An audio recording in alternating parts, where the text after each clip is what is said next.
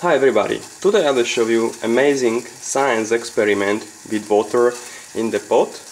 You will see how to make the water dancing in the pot and not evaporating instead of this bubbling evaporating. So when we put the water, okay, it's evaporating, you can see the water disappears from the pot and it's out.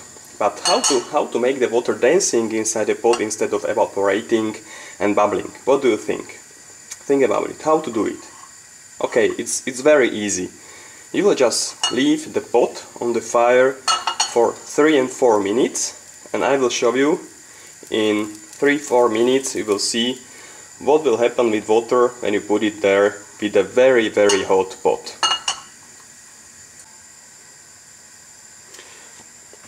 Okay, so now the pot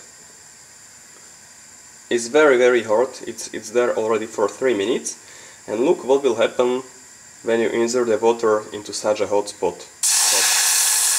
You can see what is happening. Okay, you can see the water is dancing and it is not evaporating, it's just dancing like this, and it's running inside the pot. You can see. Okay, so there is no evaporation like before, just dancing of the water inside the pot. It has different shapes. The water is together. Okay, so there are no bubbles like before, so it's absolutely different shape. What do you think? Why is it like that? What is causing this difference, that the water is not evaporating like before, it's just running and dancing in the pot? What's your opinion? What is causing this? Okay, that's it.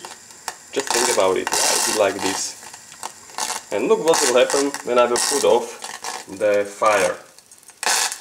Okay, when I put off the fire, the pot is getting colder, and I'll put more water inside.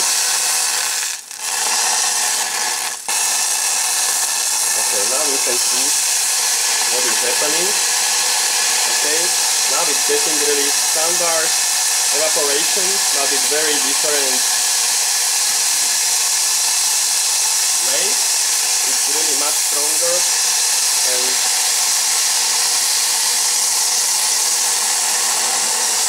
okay, so this is it. And now we get to standard 100 degrees and standard boiling of the water. So you saw, it's very amazing how the water is behaving in absolutely different temperature and what is happening. It's really amazing why it is so different in such a hot temperature. Okay, it's all for today.